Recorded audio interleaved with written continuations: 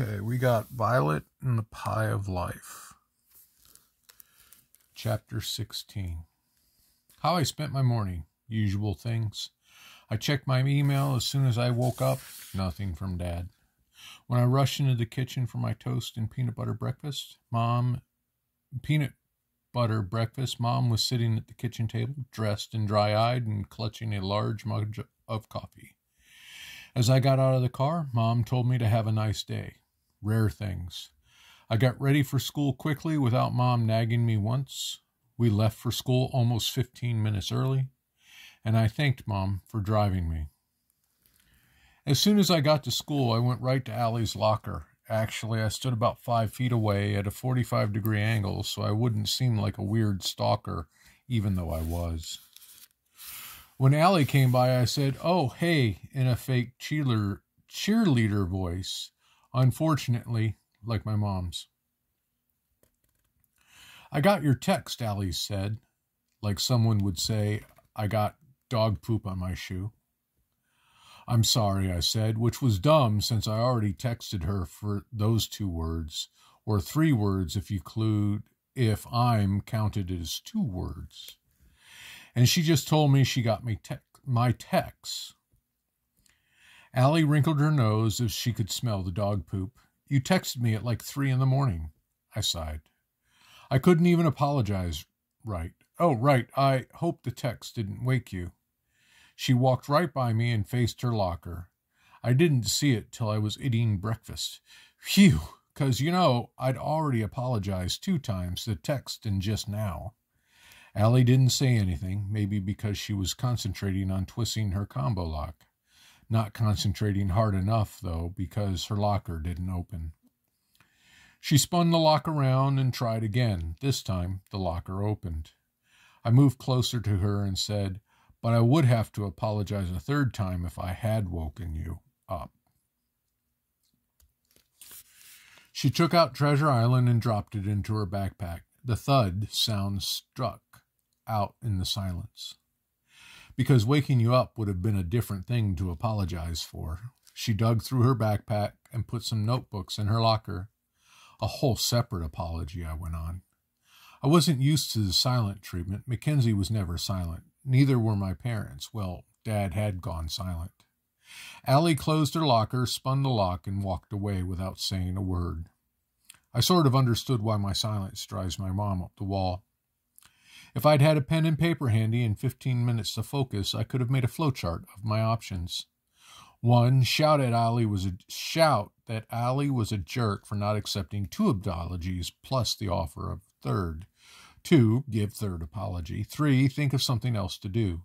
But I didn't have a pen or paper or any time to focus, so I followed my instincts and ran down the hallway to catch up with Allie. The Shin twins were walking toward us. They said, "Hey, Allie," at the same time. Nick Shin voice had turned manly over the summer. Nate Shin's voice was still squeaky. Even though I had classes with both of them, neither of them acknowledged me. As Allie waved to them, I told her, "I texted you in the middle of the night because I couldn't sleep." Allie didn't stop walking or slow down or even look at me. But she said, "Why couldn't she sleep?" I was so grateful for those 4 words, or 5 if you count "couldn't" as 2 words. They weren't as good "let's be friends again," or "I accept apology," or "you're a nice person," but they're a lot better than silence. "I couldn't sleep because I felt bad about being a jerk at rehearsal," I said. "I'm such a total idiot." Allie slowed down. "You're not a total idiot. I am at least a partial idiot and a total jerk." "Partial jerk," she said, and stopped walking. "I'm really, really sorry. I was begging, but Allie deserved it after how I treated her." She looked at me right in my eyes and said, "Okay, I forgive you." "Are you saying that so I'll shut up?" "Definitely," she laughed. "No, really, I forgive you. Do you want to see a movie Saturday night? I'm going with some other girls from the play." I pictured myself huddling in the snack bar line with Allie and Sasha and Kimney. The other girls would forgive me after seeing Allie had.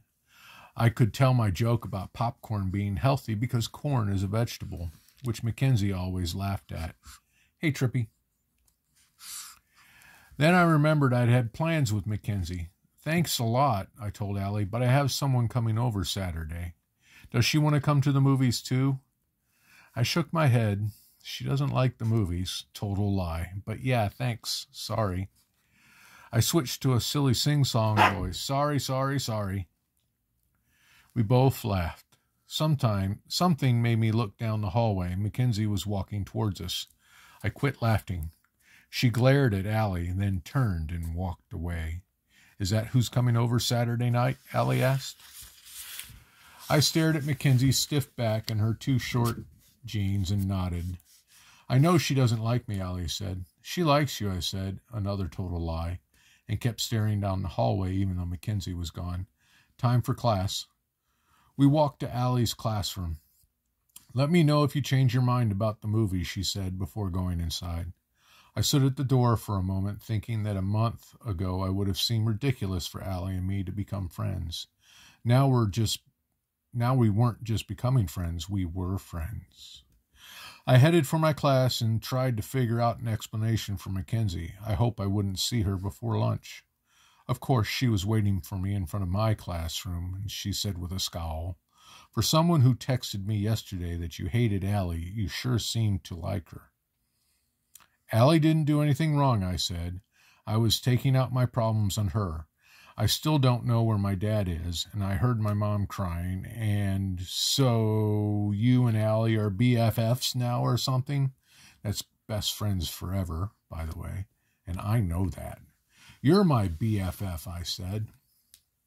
Mackenzie lost her scowl. She nodded. Maybe things would blow over. They could have blown over if Mackenzie hadn't interrupted me when I was talking about my parents, or if I hadn't let the interruption bother me, but those things happened. You know what, I said, Allie's nice once you get to know her. I don't want to get to know her. I barely get to see you anymore with all your rehearsals. Yeah, I'm glad we're getting together Saturday night. Not a total lie, but sort of one.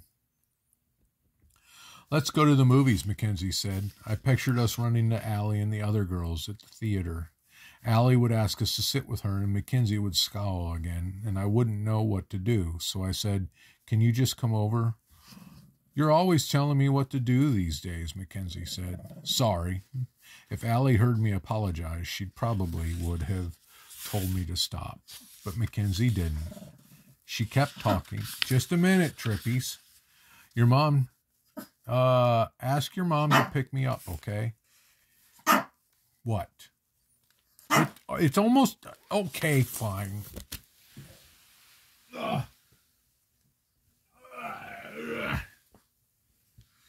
right.